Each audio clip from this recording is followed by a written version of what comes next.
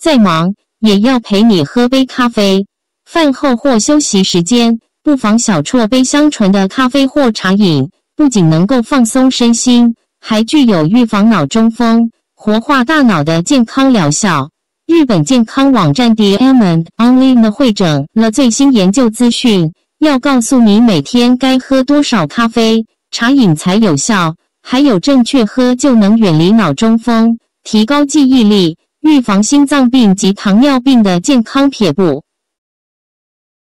无关咖啡因，每天2至3杯就能降低脑中风几率。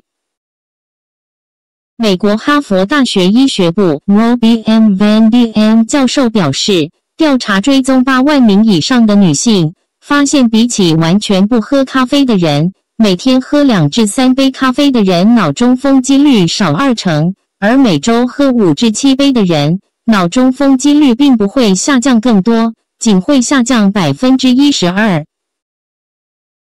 至于预防脑中风的效果是否跟咖啡因有关，前述研究把咖啡因提出以后发现，就算不含咖啡因成分，咖啡也具有预防脑中风的效果。Rob M. Van Diem 认为，有可能是咖啡多酚所发挥的效果，但目前仍不确定是咖啡中的何种物质可以预防脑中风。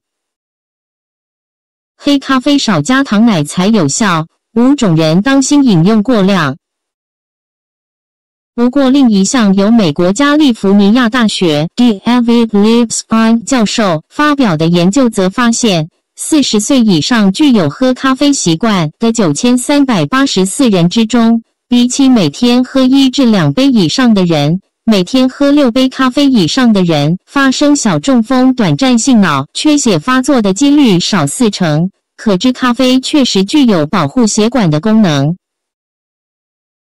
研究中的1杯咖啡为240毫升，约含有100毫克的咖啡因，且为黑咖啡，或是仅添加少量的砂糖、奶球。若是喝拥有大量鲜奶油的维也纳咖啡与甜咖啡，恐导致肥胖与糖尿病，孕妇则应控制在1天1杯为佳。若为失眠症、焦虑症、高血压、心脏病的患者，也不建议饮用过量。每天3杯红、绿茶护心又活脑，亦能预防糖尿病。不仅是咖啡，美国加利福尼亚大学医学部 Lan A. 教授的研究发现，喝茶也能降低脑中风风险。其研究分析194,965名调查对象，包含7378位中风患者，发现比起几乎不喝茶的人，1天喝3杯茶的人脑中风几率少21%，而每天喝6杯茶的人脑中风率更会少42%，具有双倍效能。Lemore 认为，有可能是茶中所含的某一种儿茶素或是茶氨酸所发挥的功效。英国健康网站 Lonline